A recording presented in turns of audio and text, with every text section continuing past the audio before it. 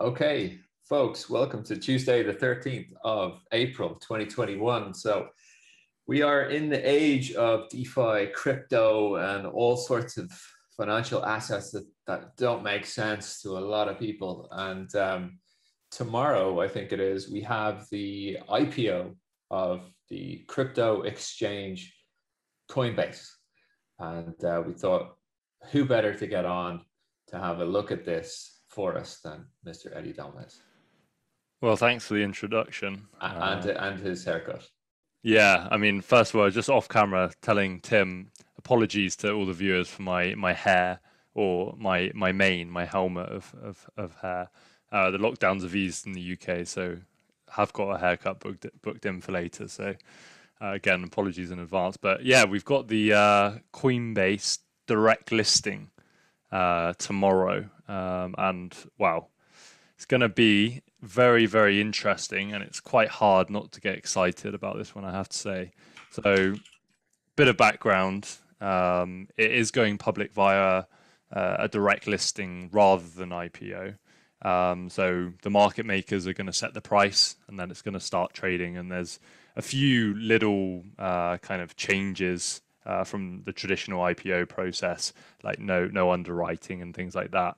The price just is set, and it just starts trading. So the rumored valuation tomorrow is going to be there's been a huge range, to be honest, anywhere from 19 billion all the way to 180 billion, which huge numbers, obviously. But 180. Wow. yeah, I just that, heard that I just read 100. Oh, exactly, yeah. So there was a range of all those different figures, but the rumor is about 100 billion tomorrow. So why is it looking so tasty? Obviously, we've seen a huge rally in Bitcoin and lots of other cryptos, so over 800% over the last year. And this is on fears of inflation, monetary debasement, increased institutional adoption, treasury utility by companies, and of course, Michael Saylor, Elon Musk, they've all been getting involved in the space. And it seems like even just the Earth rotating on the axis is making crypto go up as well. In terms of Coinbase and the valuation, they actually just reported their Q1 kind of earnings, 1.8 billion in revenue, 1.8 billion, and that's actually on a net income of 700 to 800 billion. That's 60% higher, circa 60% than the whole of their fiscal year 2020 combined. And let's not forget, 2020 was a great year for crypto as well. After that March sell-off, where we had that big liquidation event with stocks, gold, everything, because of Corona, it had a massive year. So it was a great year for crypto, and yet Coinbase have absolutely blown their 2020 figures out of the water in one quarter. So yeah, I did a little bit of research last night, right? 139% on revenue year on year growth. Q1 2021, 9x year on 9 times quarter on quarter for 2021 Q1. Like, yeah, it's massive. If you actually annualize that figure, which can be irrational in some cases, that's just holding the environment of Q1 constant, obviously throughout the year. That gets you to 7 billion, right? That's a huge number. But if this crypto environment and the bull market continues, it's not that crazy. They also reported their assets. I think they hold about 11 to 12% of the whole crypto market cap. It sits above 200 billion. And the real interesting thing about this for me is a clear paradigm shift. So 50%, more than 50% of those assets are from institutions. So 122 billion. But what's even more surprising about this, or something to keep a note of, this is up from 45 billion at the end of 2020. So in 3 months, they've attracted another 70, 80 billion in institutions alone. So that's huge. And I yeah, think there it's has been a massive. huge paradigm shift. And the way I view this, it is hard to not get excited about this. And the environment's perfect. Bitcoin's rallying into it. If we see a sell-off, obviously on the day of the direct listing tomorrow, I think that's actually unlikely. But the real key thing for me about this is it's a pure crypto play, and this is going to allow institutions that couldn't invest in Bitcoin, okay, and think about that whole amount of available assets to invest. You look at stocks, fixed income, gold. A lot of portfolio managers simply cannot invest in crypto. It's just not an option for them. Okay, hedge funds, and of course, they have a bit more freedom. It all depends on investor policy statements and things like that. They've not been able to invest in Bitcoin. It's a huge career risk. Imagine if you're a 20, 30-year-old, career portfolio manager, and you don't want to ruin your career, a good career, investing in a speculative crypto asset that has a relatively small history of anywhere from 10 to 20 years. Okay, but if you invest in Coinbase, that's not necessarily a massive career risking trade in my opinion. That's just an equity just listed on a nice US exchange, and it provides a great crypto play, similar to how Tesla was the one-stop shop for a ESG play. What's the best way of playing ESG? Tesla.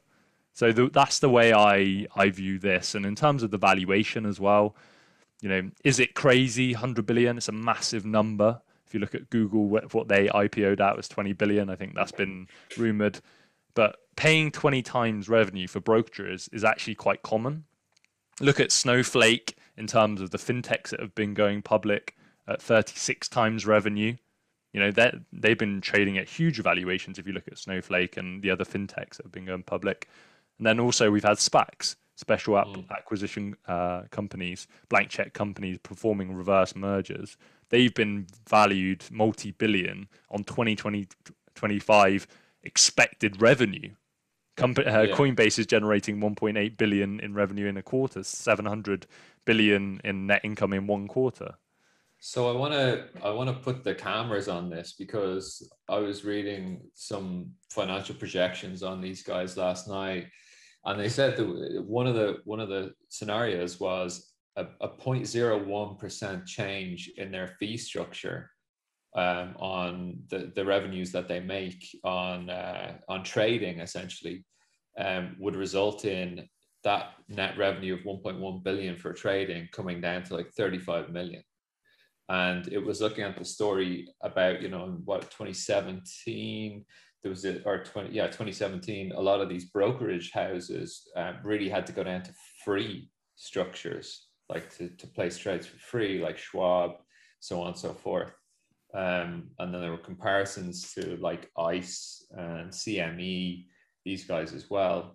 But those valuations were at 100 billion. And really, these accountants were looking at it from the sense of, well, actually, the book value looks to be like 19 billion. And that, there are competitors in this space for crypto, like Gemini, the Winklevoss twins, Kraken, Binance, Bitstamp, BitMEX. There are tons of people in there, but I don't think they have the same mass marketing engine that Coinbase have. I saw that they have 12 to 14% planned for marketing activities for the year going forward. And I just don't think Binance or Kraken or any of these guys will be even at the races with that sort of money. Yeah, it's interesting. I saw that same thing in the S1 that they filed, obviously, for this direct listing, that they're going to be directing a huge amount more into their sales and marketing. So I did see that as well. But yeah, who knows? With this company, why it's so profitable is the margins that they generate. Such a high margin business, and it is actually quite expensive, the spreads, but. We're like we've seen with Robinhood and the commission-free trading. They'll find a way. if it is, payment for order flow, if it is, further gamification of this Coinbase, and then the regulators will be interested as well. We're yet to see. But I think they will be spending a huge amount more on that sales and marketing. So that's definitely a line item to watch for sure. So is there an indicative price being floated around for the IPO price? Not that I've seen, but that's one thing to take a note of this relative to an IPO. Just like with Deliveroo, why that had such a obviously it fell 31%. With the underwriting with the investment banks that you get with an IPO, Goldman actually stepped in and injected. I believe they bought 75 million worth of shares of Deliveroo when it was under a lot of pressure. With a direct listing, you don't get that. So it's going to be set. The price is going to be set, and then it's going to be, pure secondary market activity from there. There'll be no stabilization. So that's definitely something to watch. But I can't see a negative outcome for this IPO. It's going to be wild. But given the run up in Bitcoin and the environment at the moment, I'm pretty confident that this is going to be a great PR event for them to really hit the mainstream. The big question is, how much crypto does Eddie have in his portfolio? Well, we'll have to show that in another video, Tim. Okay, we'll do it then. So listen, thanks for your time. Thanks for coming on. Thanks, Tim. Cheers. Bye-bye.